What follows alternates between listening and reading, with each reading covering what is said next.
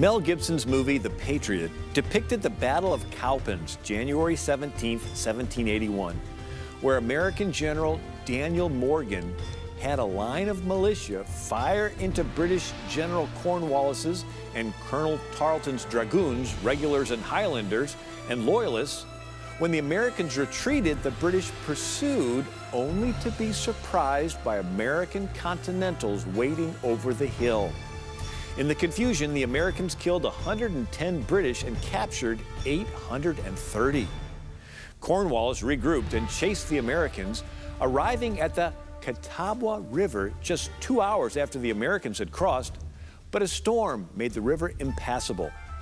He nearly overtook them again as they were getting out at the Yadkin River, but rain flooded the river.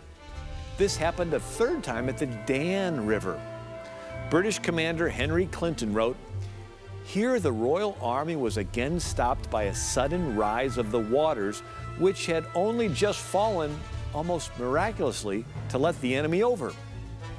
In March of 1781, General Washington wrote to William Gordon, "We have abundant reasons to thank Providence for its many favorable interpositions in our behalf.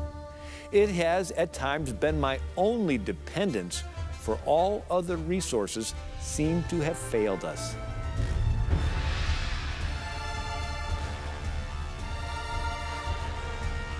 Hey everyone, hope you enjoyed the video. To see more like this, be sure to hit the subscribe button below, get all the latest content from TCT Ministries. We'd love to pray alongside you for God's blessings in your life, so you can email your prayer requests to prayer@tct.tv or click the link below and submit your request at tct.tv.